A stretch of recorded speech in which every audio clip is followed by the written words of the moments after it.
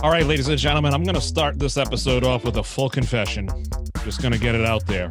When I first met today's guest, when I first met him years ago, I said, wow, what a good-looking young man. And he told me, oh, yeah, I'm married. So that's great. I figured, all right, guy early in his 20s, he's married. That's awesome. And he tells me he has kids that are like teenagers. Thinking, I'm not good at math.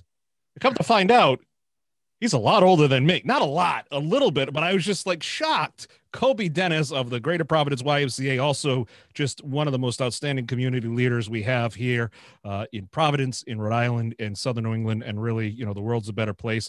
He's a veteran, ladies and gentlemen. He is just an all-around great guy. And I kid you not, the day after Cardi met you, we were going somewhere, and he goes, how old is that Kobi guy? I said, a lot older than you think. He goes, I thought he was a kid. I thought he was like, fresh out of college or something. No, he's got like, he's grown children. He's gone around the world and as they say, on one song or something like that. But nonetheless, Kobi Dennis, it's great to see you, sir. How are you? Great to see you, man. You made me feel younger, but yeah, it's 49 years old now, man. I think I met you. I was about 40. That was a while ago. Yeah, we've known each other about 10 years now. Yeah. Yeah. So well, you're not a stranger to the community, which is, something that a lot of people are, I think, when they get involved with civic leadership and everything, they're a face, but you're an actual presence. You've been doing so many different things over the course of many years because it's your community and you work hard on it. Now you've started working more in depth with the Greater Providence YMCA and, coming through this whole transition now that we've been in with COVID and the pandemic and everything, it's just been such a need that you're filling there. So let's step back in the Wayback Machine. You are a veteran. You are so kind of the Reader's Digest history of Kobi Dennis. Absolutely. So once again, thanks for having me. I'm a big fan, big supporter. I'll pay you $20 later for saying that. Thank you. Big fan, big supporter. So in the Wayback Machine, veteran. And, once I returned from the military, from the Gulf War, I just realized that a lot of things weren't happening in the community. And like a lot of people do, you look around and you're looking for somebody that's doing it. And then you finally look in the mirror and say, I think that just may have to be me. Sure. So instead of waiting on others, I just decided to start a bunch of programs, Ben. I probably had about 30, 40 programs over the last 10, 15 years. And it's not because any of them failed that I moved on. I just always found something new to get into, whether it's helping the young people, helping seniors. And I've always had the inability to pivot. Yeah. And here we are with COVID, and I've had to use the pivot foot, kind of like a basketball player for sure, going back and forth to the things that people need. That pivot has just become like a constant spin, like a revolving door. What are we doing this week? What changes do we have to account for? But you mentioned the various programs that you've been involved with and started. And, sure, there's going to be people out there say, well, gee, 30 to 40 or whatever, however many the amount is rather. But the fact of the matter is you've managed to keep up with the youth. And I don't know if anybody's knew this, but youth change their mind every day. I mean, you're a dad. How often does the wardrobe changes before they even get out the door? I mean, it's their interests and their, what they're attracted to and something that speaks to them changes constantly. And it's one of the things I've always admired about you is you've got that young spirit and you realize, okay, you've been one step ahead and say, okay, we've got to keep moving, because if it's old, it's going to grow stale, and it's kids are going to get in trouble. So you talk about some of the sports program, athletics, which is very important. Right. So what else? I mean, talk to some of the programs that you've done. You've had great success with them. Right. So, let's talk about the pivot, like you said, and I think you made a great point. If I didn't have the ability to pivot when things like COVID came, when the shutdown occurred, so now I'd be stuck, right? Because all I had was, one level type activities or programs for the kids or for adults, they would be over, right, for the last 8 or 9 months. But that hasn't happened. So with the collaboration of the YMCA and a lot of, the organizations that I run myself, we've just been able to pivot to what the people need and what they're able to do with the pandemic going on. So some of those things are food. We looked at a lot of the things that folks aren't able to go to the restaurants, folks aren't able to enjoy a good meal. So we partnered with some local restaurants, a Latin restaurant, Luigi's in Johnston, Paquette's in East Providence. We partnered with them, and we was able to serve food through the YMCA and a few grants from the state. We was able to serve food and bring it to people that couldn't come out of their houses. And they was able to enjoy a fresh hot meal and dessert from some quality restaurants. Sure. So that was great. We did that for months. Yeah. We also, as far as the young people, we did online classes. We also printed for free. We partnered with a company that said, well, these kids are on distance learning. How are they printing out? Most of them don't have laptops, never mind a printer at home. Right. So we pivoted with that and said, we had some companies and some friends donate reams of paper, cases of paper.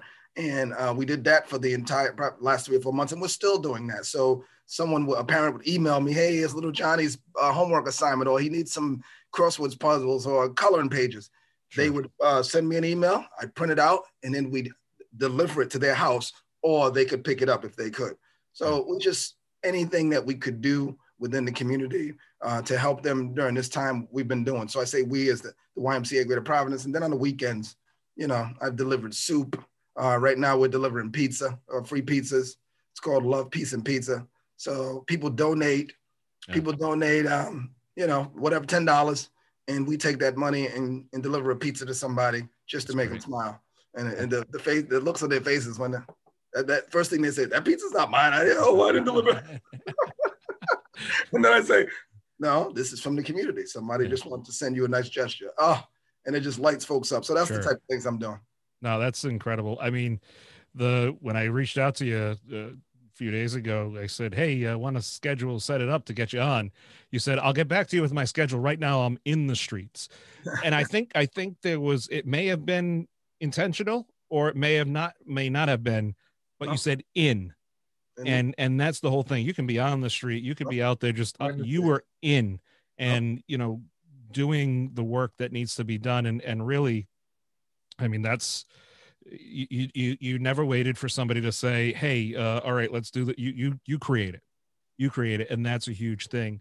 For people who, are curious as to what's going on with your involvement with the Greater Providence YMCA and stuff, you're kind of, how did you come up with a job description for you? That's that's something only a colonel could do, really, I think, if he could even do that. But how did that whole, what does this encompass as far as what you're doing and how you're working with which it's an outstanding organization. Yes. So talk to me about this relationship you got. So the YMCA being, 150-year organization.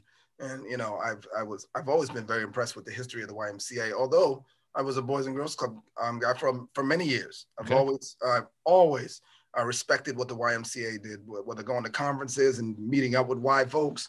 I've always respected this steadfast ability to create programs and be on the cutting edge with youth care and all of this stuff. The Y was great. So I joined the board once the colonel crossed over from retiring from the state police. Now, a lot of people don't know that story. Now, you go from the colonel of the state police to the CEO of the YMCA. Now, people have to really think about it before they open their mouths and say things like, oh, that was an inside job and all that. First of all, you don't become the CEO of the YMCA because you're trying to make money or you need a job. It's not really a get-rich-quick scheme. It's not a get-rich-quick scheme, and it's not a glamorous job. Yeah. Folks have no idea that Stephen O'Donnell could be in Florida, like many other snowbirds. Sure. He could have took his pension. He was a U.S. Marshal, and he worked in the prison system, and then he went to the state police. So he actually went up the ranks rightfully. He did it the right way. Sure. So when he retired, the one thing he said was, first of all, he said, I'm not doing anything. So about a month later, he calls me up and says, hey, I'm thinking about taking this job with the YMCA. And I'm like, are you crazy? Do you know what that, because he never knew about the nonprofit world. Sure. He never really did. And I said, do you understand what that job entails? Do you know that it's just like, the state police, you will work 7 days a week. The weekends will be done. You will get calls all the time. He's like, I'm ready. So, fast forward, myself, Ed Cooley, plenty of other very prominent folks in the community, especially in the minority community. He wanted us to get on the board because he said, listen, if I'm going to do this in the urban core, especially where it's needed, I need people that represent those communities. Sure. So, man, he reached out, myself, Wayne Montague, there's Alan Williams. There's a bunch of us that are on these boards that are usually not on boards, such as the YMCA. It's usually full of doctors, lawyers, judges, and they're on the board too. Sure. But now this group is so diverse that we've been able to move forward and get so many things done. Well, so that brings us to what we're doing right now. So one of the things that kept coming along is diversity, diversity, diversity. So they needed a diversity and inclusion representative. And I was in the midst of leaving another job. So I resigned from the board and I applied for the job. I went to a rigorous interview process. And a lot of people, once again, in Rhode Island, if you're not privy to what's going on or you're not really paying attention, you'll think, oh, the colonel must have just given Kobi that job. Well, the colonel doesn't give handouts. No. And I don't accept them, actually.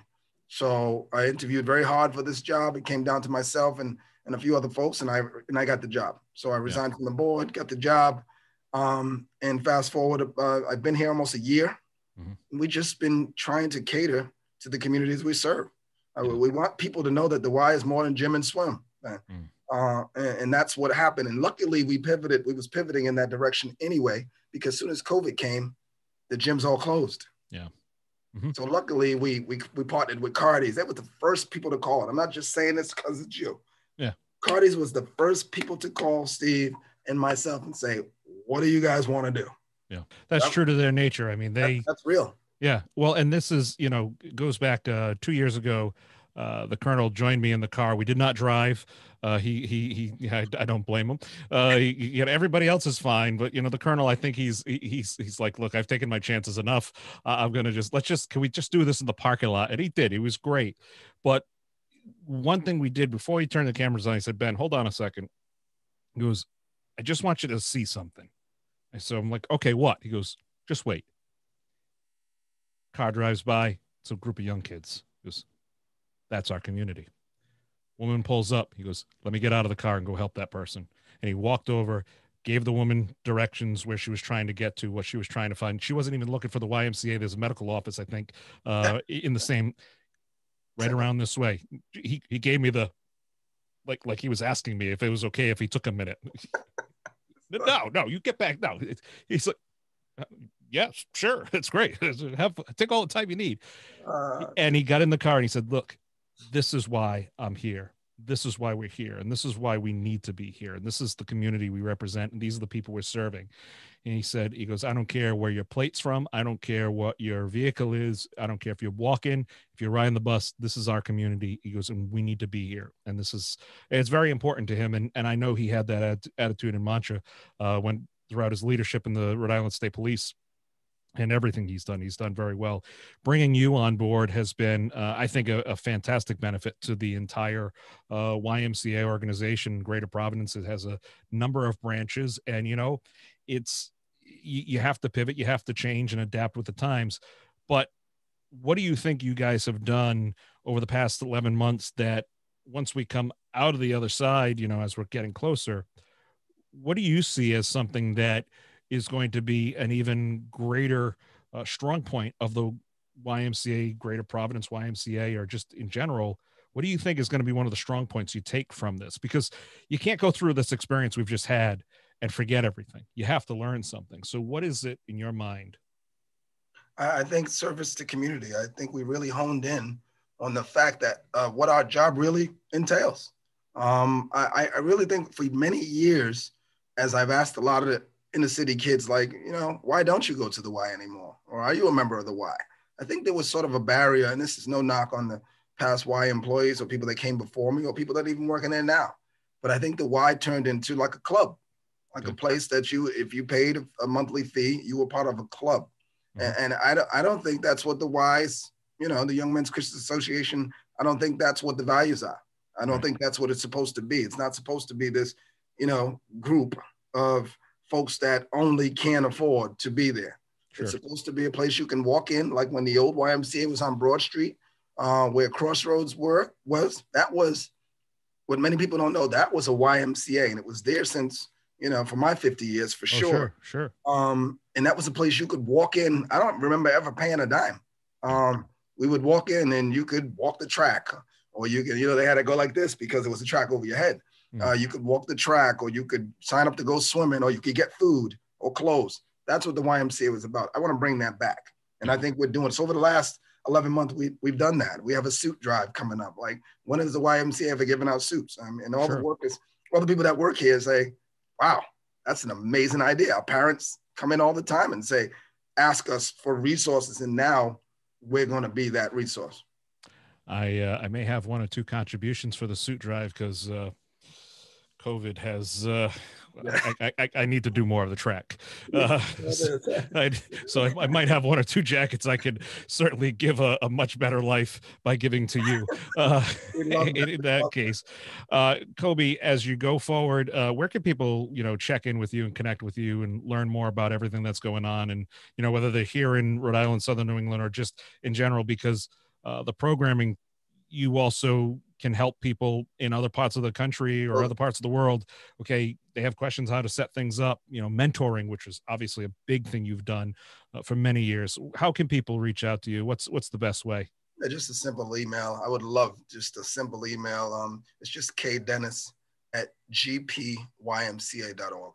So that's Greater Providence. I'm gonna magically make that appear on the screen right over here somewhere or something like that. Or I'll figure it out. I'll Google how to do that. But Kobi, I wish you all the best in 2021. And as soon as we can, get that human contact thing, give you a big hug and get in the car, we'll do some driving around and singing and stuff. That'll be great. And people will say, hey, who's that kid in the passenger seat? Oh, it's Kobi Dennis. Have you ever met him? He's a nice guy, sweetheart, real sweetheart of a gentleman. So Kobi Dennis of the Greater Providence YMCA, sir, thank you so much. You're truly one of the bright spots of Southern New England and really the world. I love you, and I mean it. All right, love you too, and thank you.